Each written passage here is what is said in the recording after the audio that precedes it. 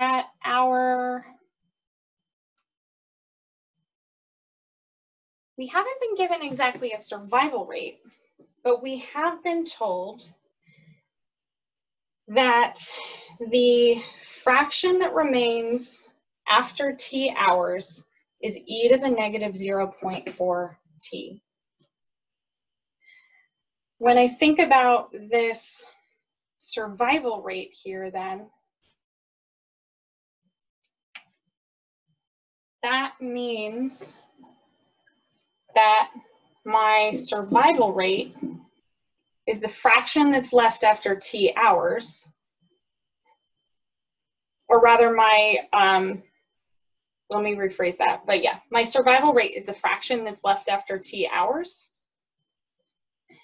Well, that fraction that's left would be like saying A over A naught, if that's my initial amount. That's our fraction left. And we know that that was equal to e to the negative 0.4 t.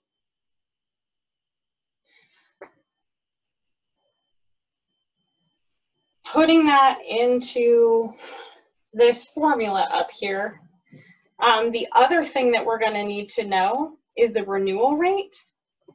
And because it says that our rate, we're being asked for the rate for the drug to be administered at a constant rate.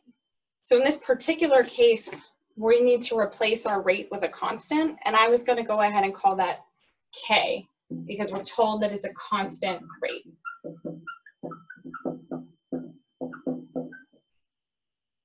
Now there's one more critical piece of information in this problem.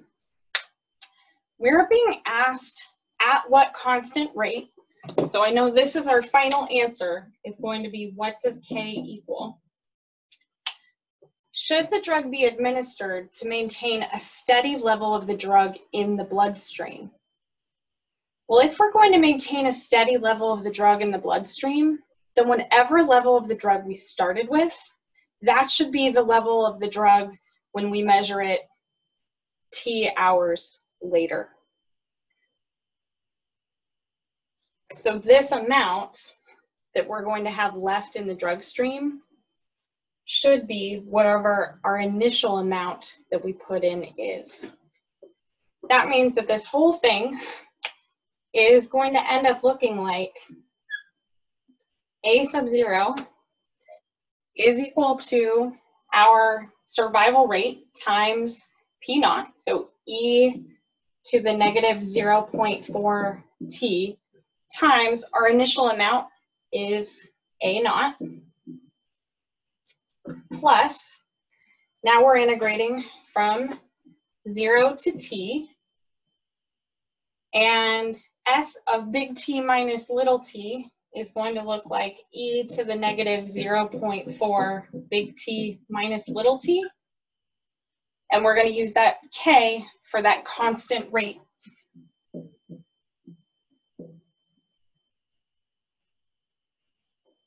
Now comes the fun. We get to integrate this thing. Yeah. So I've got A naught equals e to the negative 0.4 t times A naught. This piece in here, I can pull that K out in front. And 0 to t e to the negative 0.4 big T minus little t dt.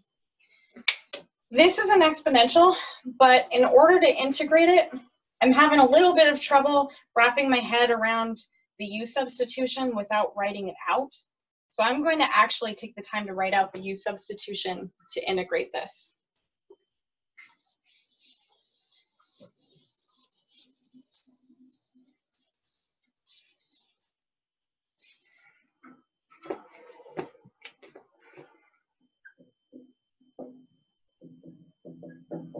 I wish I was in a classroom with a giant amount of blackboard or whiteboard or anything to write right now, but we are stuck with my tiny board, which isn't even that tiny.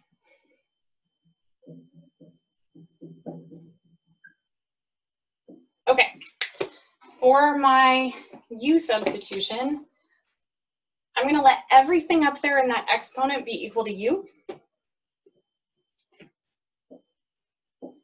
And if u is negative 0.4, I'm going to go ahead and distribute that in. So I'll have negative 0.4 big T plus 0.4 little t. When I take that derivative, I only care about it with respect to little t because that's the variable in my integral, which means du is equal to 0.4 dt. The other thing that we might as well practice is switching those limits of integration. Because I'm doing a u substitution, I want to make sure when t equals 0, u would end up being, if I replace the t with 0, I'll have negative 0.4 big T.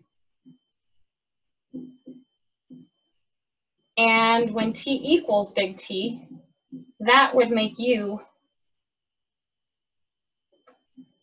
0. And I think that's actually easiest to see up here, that if I plug in the big T minus big T was going to be 0. Making that swap on the u substitution, over here, I'm going to move that a naught in front. So I've got a naught e to the negative 0.4 t plus k. And now my bounds for integration, I have to keep them in the same place. So 0 is at the bottom, which means negative 0.4 t is what's going in my bottom spot now. When we plugged in t, we got 0. And I've got e to the u du.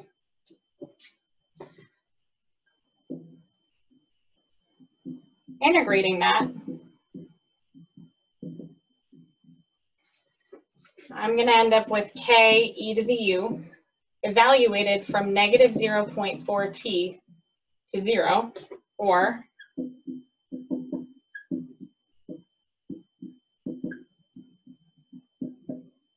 k e to the 0 minus k e to the negative 0.4 t. I need to make myself some room down here at the bottom and take a minute to go, wait, what were we looking for? So what this question has asked us, if I go back to the actual words in the problem, we have been asked at what constant rate. So in terms of the variables we've got left in this problem, what we're trying to isolate and get by itself is k. I've got 2 k terms over here on the right-hand side and no k terms on the left-hand side of my equals. So I'm going to keep these k's over here, but factor them out. And then I'm going to take this piece without a k and move it to the left. I end up with a naught minus a naught e to the negative 0.4 t is equal, and I'll factor that k out,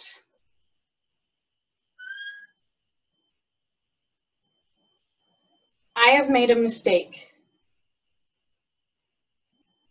I caught my own mistake because I worked this problem out earlier today. Did anyone else catch my mistake? It happened when I did the u substitution.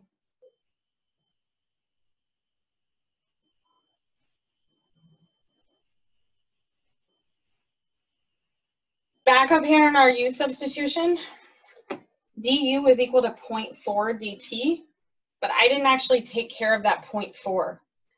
When we substituted this back in, that du should have gone in as a du divided by 0.4.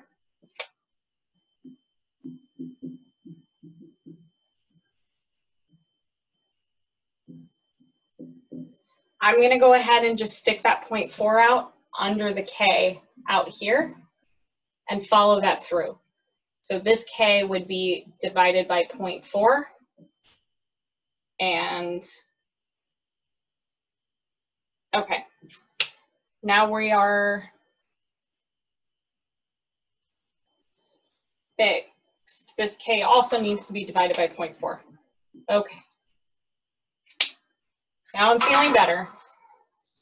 Now it's matching what I had earlier today.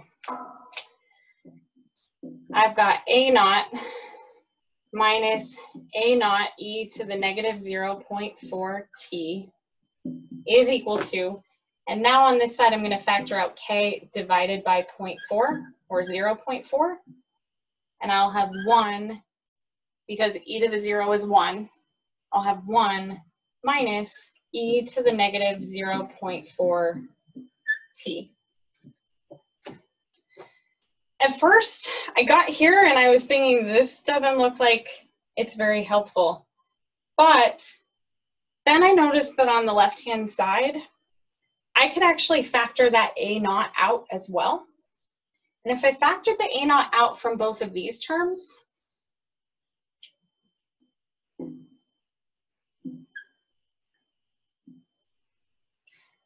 then these terms match, meaning that I can divide both sides by that and be left with something pretty simplified, that A naught is equal to k divided by 0.4, or that k is equal to 0.4 A naught.